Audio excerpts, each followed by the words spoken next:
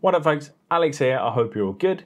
In this video we're going to be doing a quick comparison between the free and paid studio versions of Davinci Resolve to see if the upgrade may be worth it for you. So let's say for example you're currently using the free version to create some YouTube videos, some vlogs or some family videos. Maybe you have a hobby, you're a drone user, you use a GoPro, that sort of thing. We're going to see whether the upgrade might be worth it for you. Now, if you do enjoy this video, don't forget to give me a thumbs up, any comments or feedback down below, and if you're new here, don't forget to hit subscribe.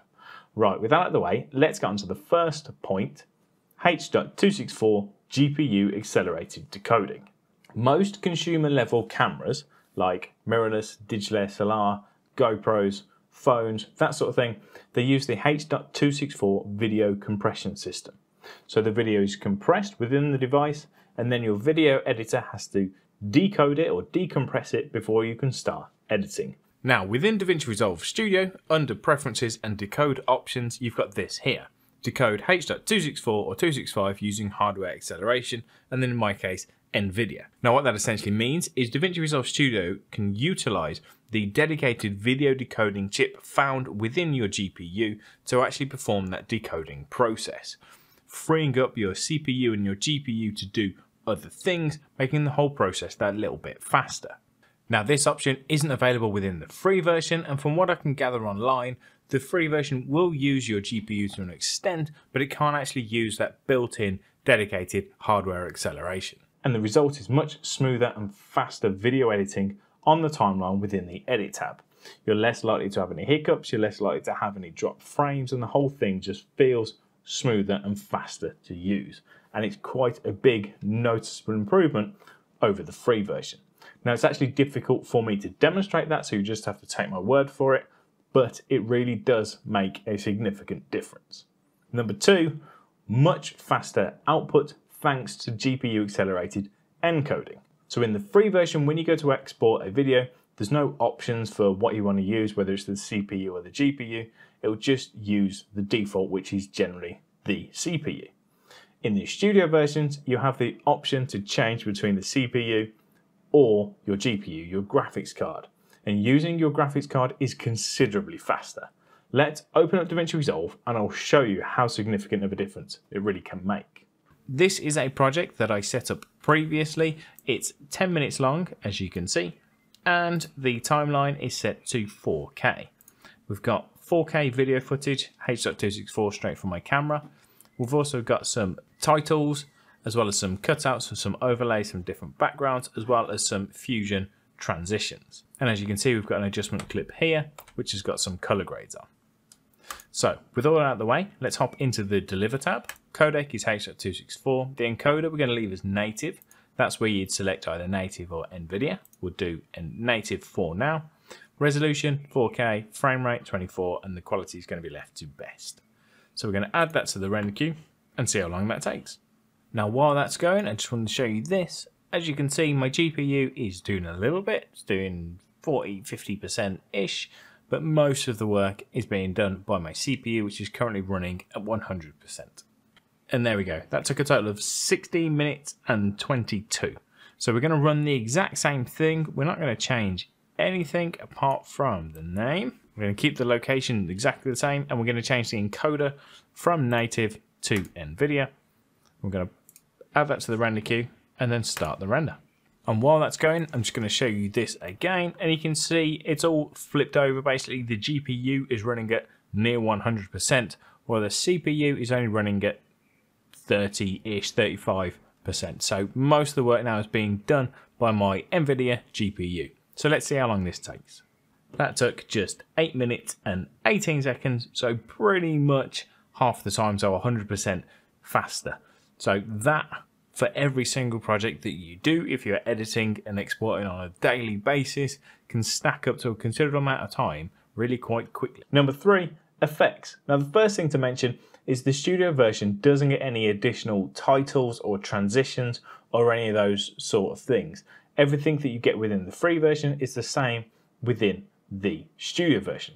Now the titles and transitions, as you already know, aren't that great, but you do also get access to Fusion, so you can create your own titles and transitions, or you can download packs to import, all that sort of thing. So actually there's a reasonable amount that you can do within the free version of Davinci Resolve. However, the studio version does have a bunch of additional features and effects which are really, really useful. Now I'm not going to go through every single one because there's actually a whole lot, but we are going to hop into Davinci Resolve. I'm going to show you some of the key ones, brief description of what they're doing, a real quick demonstration as well to see if any of them are important to you. Now the first one I'm going to show you, the tilt shift blur. Now you can do this manually, I've actually made a video on it in the past, but with Studio it's much easier. You can just grab this tilt shift blur, drag it onto your footage like so, and then you've got this tilt shift effect. We can open up the inspector, go to open effects, and then you can mess around. You've got different types of blur, blur strength, iris. You can change the depth of field. You can do loads of different things to create this specific look that you want. We're going to stick on this bit of footage. We're going to scroll up until you see these. You've got lens flare and lens reflections. So lens flare, we'll just drag that on there. Really simple. It's a simple lens flare effect. Lens reflections, we'll put that one on there as well. Gives you this light leak lens reflection effect, which will move around throughout the image. And again, you can adjust it however you want. I'm going to move on to this skateboard clip now. This one is one of my favorites within here. I'm going to scroll down until I get to analog damage, and I'm going to drag that one on there. This one's really cool because we go to open effects. You've got preset, custom, and you've got all these different types of analog damage. Early TVs, black and white TV, clean VHS, security camera, etc. So if I go to security camera, it'll give us a security camera look. 1960s black and white, we get that with the frame. 1980s, clean VHS. So there's all these pre-built effects which can look really cool and you can apply them really easily. Next up, we've got a speed warp. So if we have a look at this clip here, this is already been slowed down and it looks like so. If we slow that down to 20%, we get this footage, which is really janky because obviously it's too slow for my timeline. There's not enough frames. If we give that a click in the inspector, we can open the retime and scaling. Retime process, we can set that to optical flow. Now optical flow will essentially try and smooth the frames together to give us a smoother slow motion effect. Now as you can see, it's sort of working, but it looks a bit janky. There's lots of artifacts going on. However, if we change the motion estimation to be speed warp, this will do a much better job. It will essentially create the missing frames to give us a much better look. Now this is really, really intensive on your computer, so it will take a long time to render. Now as you can see, it's not perfect, but it's done a much better job of filling in those gaps to give us some sort of smooth slow motion from a clip which didn't have enough frames to be slowed down. Now also still within the inspector, you've also got lens correction. Lens correction is a bit of a pig to do anywhere else within Davinci Resolve, but if you've got the studio version, you can just come down to lens correction, you can hit analyze, it will analyze your footage and it will apply the lens correction it thinks needs applying. Now it's not actually done a great job on this, it's gone way overboard, so what we can do is bring the distortion down until we're happy. We can get rid of any fisheye effects which we may have from our GoPro or our action cameras and get the footage that we want nice and easily, nice and quickly. That's also really quickly, it will play back at full speed because it's not actually that resource heavy, whereas if you try and do the same thing in Fusion, it can be really choppy. Now that's just a selection of some of the effects you get within the Edit tab. There's actually even more things which you get within the Color tab which are only available within the Studio version. So again, let's hop in there and have a quick look at those. So sticking with this footage from the bike, we're going to jump into the Color tab and we're going to come down here and click on this icon here for motion effects. Now within here, you've got noise reduction and you've also got motion blur. So if you wanted to add some additional motion blur to this footage, we can do really easily. But the type, so faster or better, that's basically the quality, will go better. And then you've got the range, large, medium or small, and then you can just adjust the amount of motion blur within there. So we can see here on this tree, there's not too much there, and we can just add that if we want to. And if we hit play, we've got considerably more motion blur. Now that's not the best footage for it because it's really, really jumpy, but you get the idea. You can add additional motion blur to really give that sense of speed within your footage. Now for the noise reduction, again, it's really easy. You can just change your frames here. Again, you've got type, you've got range, and then you can adjust the luma and the chroma and the motion to just remove any noise from your footage. Next up, we've got the object removal tool, which will allow you to take footage like this with this car driving along this road and really quickly turn it into footage like this, which is the exact same clip just with the car removed. And that's actually quite easy to do. So we're just going to open that in the color tab. We're going to set up a real basic frame. We're going to do this really quickly just for the demonstration. I'm not going to be too tidy with it at all. We're going to track that, and that will track the car throughout the footage. We can then right click on our node, and we're going to add a serial node and connect the dots. And then we're going to open up our Open Effects, Object Removal, and we're going to add it to there like so. We can then click on Scene Analysis, and what that's going to do is analyze the scene and remove whatever we had within that little tracking window. And there you go. That's finished. Now if we just go back and play again, you can see it's actually done a pretty good job of removing the car. There's a few little errors, but overall not too bad removing the car from that footage. There are of course other options for you to play with to make sure that it's perfect. And lastly, from within the color tab, we've got the face refinement tool. So I've got this clip here of this lady, and we're just going to open up the Open Effects, and we're going to find the face refinement and just drop that onto our node. And then we're going to click Analyze. And what that will do, it will actually not just find this person's face, but it'll also outline the jawline, as you can see here, as well as the lips, the nose, the eyes, and the eyebrows. And it will track all of those elements throughout the entire duration of the clip. Now once that's done, like it has here, we can just turn the overlay off so we can actually see what we're doing, and then we've got lots of options. So let's zoom in.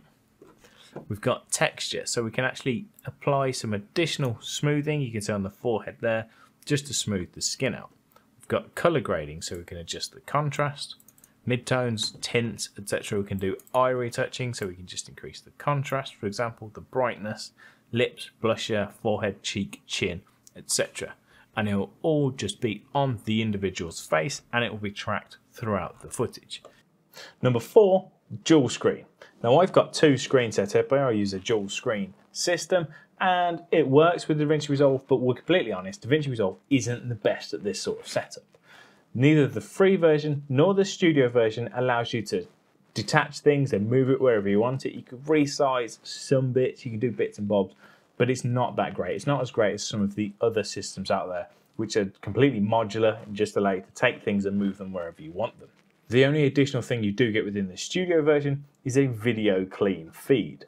Now what that means is you can do a full screen preview on one of your monitors without having to do any external capture cards or anything like that. You can use one of your monitors as basically an output viewer, so you can see your final project all the time, full screen. It will remain on the screen as you go on your timeline, as you edit, as you drop effects, as you do titles, whatever it may be. You can view it all in real time on your clean feed. Really handy whether you're on the edit tab editing your video or you're doing some color correction within the color tab.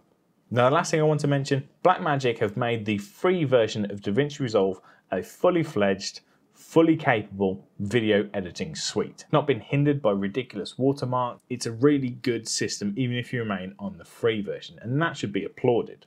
On top of that, the studio version is a one-time fee. It's not a software as a service, as a monthly payment or any of that nonsense which you get from a lot of places. It's a one-off lifetime license, and that includes all the upgrades, it includes everything going forwards. So I think that should be applauded as well, because that's not that common these days, and it's a much better way of doing things in my opinion. So if you've made a lot of use of the free version, you're making money off the free version, for example, supporting Blackmagic by buying the studio version is something which you should definitely consider. You're not just doing it for the sake of it, because as I've mentioned in this video, there are a hell of a lot of things which do make it worthwhile anyway, but showing some support to a company like Blackmagic, which is doing things the old-fashioned way, is definitely not a bad idea at all. So that's it for this video. I hope you found it useful. If there's anything else you'd like to know about the studio version, make sure to hit me up down in the comments below. As I said at the beginning, if you enjoyed the video, give me a thumbs up. If you're new around here, Don't forget to hit that subscribe button. And if you really enjoyed this video and you want to thank me, you can buy me a coffee by using the link down in the description below. Thanks ever so much for watching. Take it easy. Until next time, see ya.